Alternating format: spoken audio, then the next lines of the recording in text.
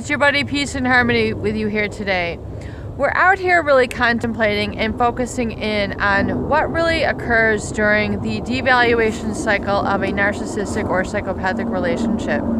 This is perhaps one of the most confusing, the most insidious, and the most challenging aspects of a narcissist or psychopathic relationship, and that is the experience of going through devaluation. Devaluation doesn't make any sense. It's coming from an illogical space within a character disordered individual, such as a narcissist or a psychopath. Now, because of their heightened sense of self-importance, their need for superiority, their insatiable need to have power over others, they will tend to have a pathological envy over others who they appear or they perceive as threats. And anyone really can appear as a threat to a narcissist or a psychopathic individual, particularly someone who is genuine, particularly someone who is authentic, someone who is sensitive, someone who has a sense of accountability, or really what I call basically true human needs. Now, and human needs are the need for attention, the need for... Wow, there's like some melting ice going on right behind me, and it just like broke free. I don't know if I just heard this big shift though in like this ice. I don't know if you can see it. I don't know if you can see that or hear that. And there's also a liquor bottle. Someone is also getting themselves toasted here earlier, I guess. We're out here in nature. And we are focusing in on, really the devaluing and how it comes from such an illogical space.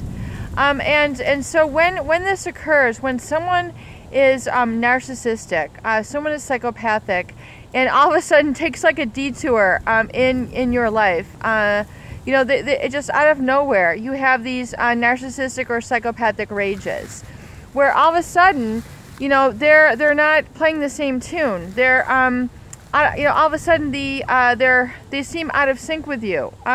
They seem like they're just on another course. They're on another vibration. They're on a whole nother playing field than you.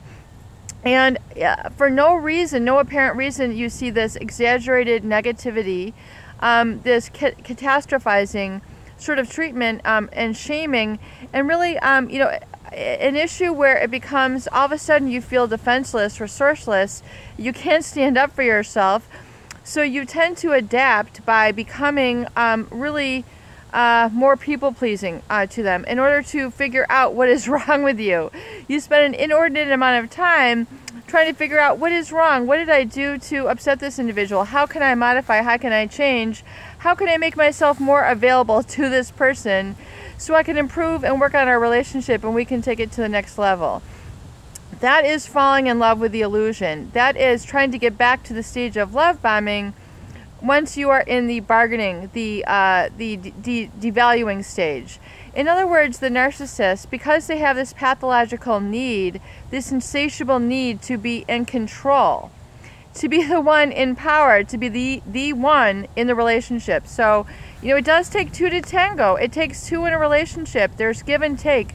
There's you and me. There's us. There's a we. For the narcissist and the psychopath, there really is no we. There is no us. It's really about them. And then furthermore, what can you do or be to enhance them? And if you can be or enhance them, even to the detriment or to the loss of your needs, or to the dissatisfaction or unfulfillment of your needs, or furthermore, and more importantly so, to the degradation, annihilation, or completely invalidating of your needs, then you are in a true like a martyrdom relationship with a narcissist or a psychopath. And so if you're in that bargaining stage where you've begun the devaluing, perhaps they're not calling you back, they're not texting you back, they're catastrophizing the relationship, they tend to become very negative or very explosive, or you find out that you're not good enough for them in a specific way, or you have sexual issues all of a sudden.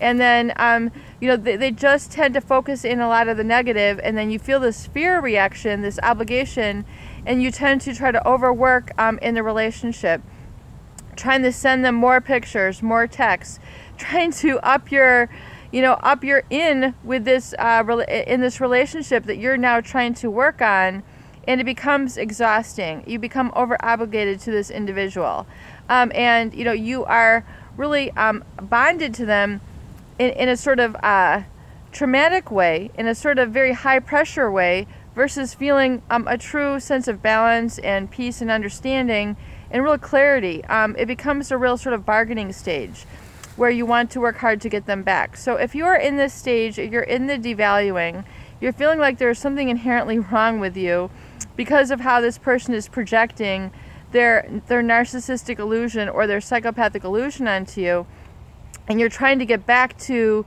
that euphoric state where, you know, you guys are taking on the world, you feel it's like you and them against the world, realize that oftentimes it's you now going to be you against yourself. You're trying to rectify basically and settle the score for yourself so you can find out what your reality is and get some sort of certainty back into your life, because the narcissist and the psychopath as well, and I'm not just I don't want to only lap these into you know, the same disorder, because they're not, they're very, very different. But in terms of the experience of being devalued, I think it is similar. And I think the mechanisms are similar also. In other words, you're just being churned and burned in their life for a relationship, quote unquote. Because when you're in a setting with them, you're not really in a relationship. You're more in what is a bond, or more in a targeted position, where it is in essence a breaking down of you so that you can become basically led by them or controlled by them because of their insatiable need to be the one in control, to have the power. And they do this through the domination and humiliation, which then becomes known as the devaluing stage. Peace and harmony with you here today. I hope these videos do help. Please share and please subscribe for more great tools, videos, discussion, and support.